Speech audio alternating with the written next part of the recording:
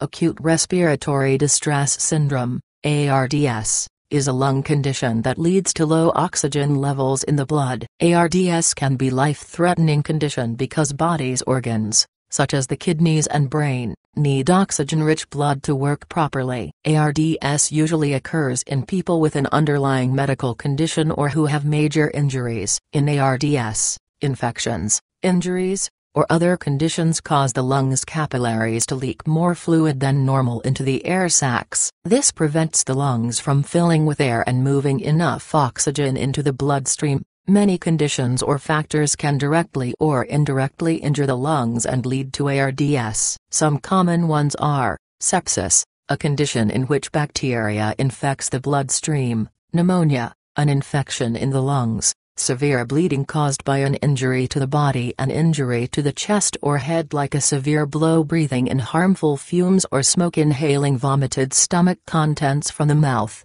It remains unknown why people develop ARDS. Researchers are trying to find out why ARDS develops and how to prevent it. ARDS is treated with oxygen therapy, fluids, and medicines. Treatments are done in a hospital's intensive care unit. The main objective in treating ARDS includes getting oxygen to your lungs and organs, like the brain and kidneys, and treating the underlying condition that's causing ARDS.